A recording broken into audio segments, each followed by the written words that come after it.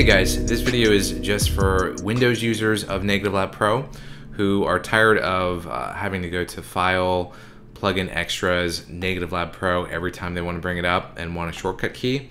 In this video, I'm going to show you how to do that. So in the latest version of Negative Lab Pro, it includes a hotkey folder, and inside that there are two different files. One is an exe file, and that's the application, and the other is the original script that uses a program called Hotkey. So for most users, you're just going to want to run this application, and all you need to do is double click on this guy and it'll start running. And it may not look like anything is running, but if you want to see where it is, it's actually all the way down here. So if I show hidden icons, I can hover over this and see this is the Negative Lab hotkey.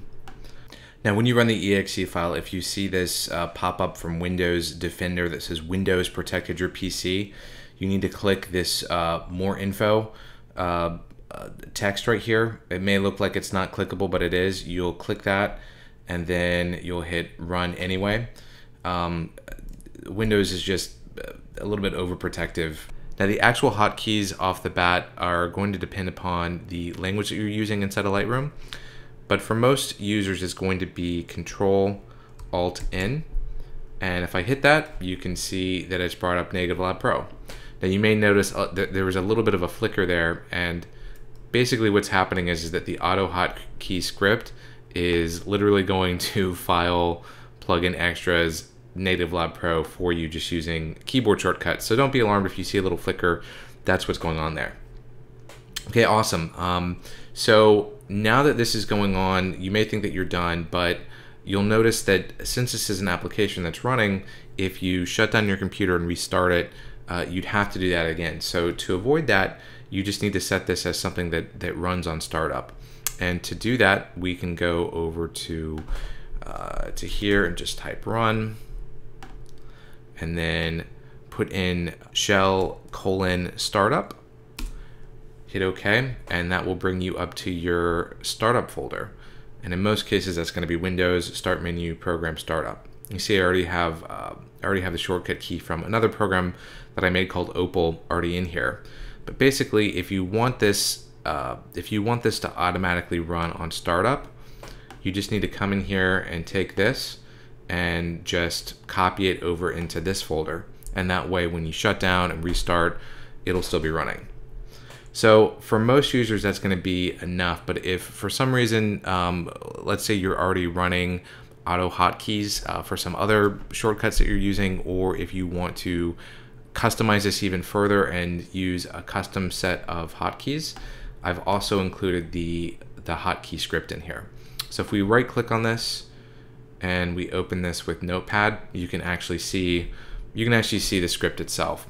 And for people who are already familiar with already familiar with Hotkey, you can just come in and kind of grab the relevant parts from here and throw them into your own hotkey script. If you're not familiar with this and you want to customize it because you don't like the hotkeys that are default, I have a little note on here on how to do this, on how to customize. The first thing you have to do is download and install auto hotkeys on your system. And you can do that from this address right here. Once you've done that, basically you'll want to come back into this file and you'll want to find the language below that matches your language setting in Lightroom. So you can see here is English, here's German, French. Just find the language that matches yours because the instructions are a little bit different for each. Okay, so after you've done that, you want to change the hotkey code. And the hotkey code it's the letters and symbols that are before these double colons. So for English, here's the hotkey code right here. And I've put in some of the most common symbols. So here, this is Control and then Alt and then N. So that's the default auto hotkey for English is Control-Alt-N. If I wanted to change this to say Control-X, I would just replace this with this, because the caret sign here is the control key, and then X, and then these double these double colons.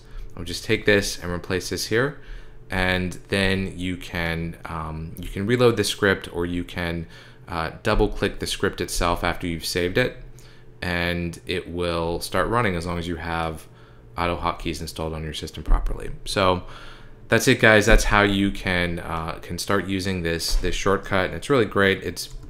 It saves a lot of annoyance, because I can come in here and I can convert this, and then I can go back and make changes, and it just makes it a lot easier to be hitting this instead of having to go through all the menu commands time and time again. So hope you guys like that. If you have any questions or feedback, just leave it in the comments.